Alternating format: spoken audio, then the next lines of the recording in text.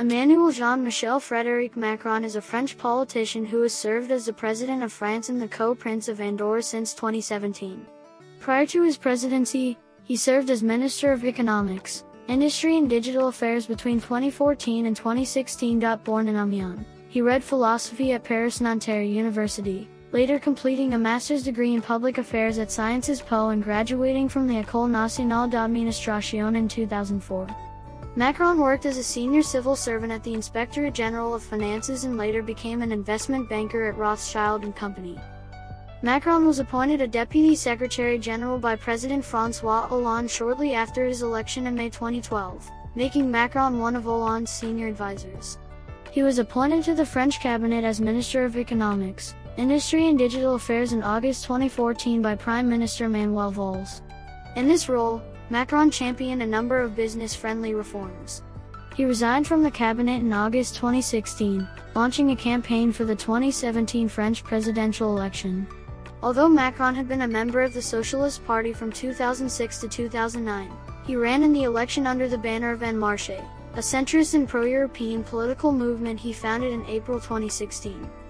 Partly thanks to the Fillon affair, Macron topped the ballot in the first round of voting, and was elected President of France on May 7, 2017 with 66.1% of the vote in the second round, defeating Marine Le Pen.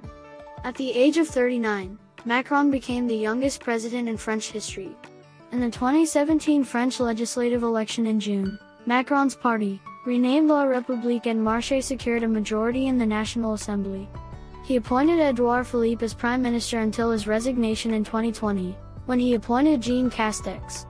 Macron was elected to a second term in the 2022 presidential election, again defeating Le Pen, thus becoming the first French presidential candidate to win re-election since 2002. Ex officio, he is also a co-Prince of Andorra. This is a ceremonial role.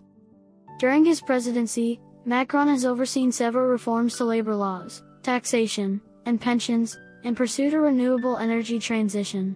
Dubbed President of the Rich by political opponents, increasing protests against his domestic reforms and demanding his resignation marked the first years of his presidency, culminating in 2019 with the Yellow Vest protests, the climate strike and the pension reform strike.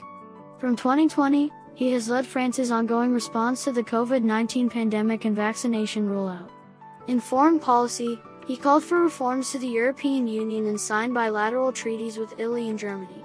Macron conducted $45 billion trade and business agreements with China during the China-United States trade war and oversaw a dispute with Australia and the United States over the AUKUS Security Pact.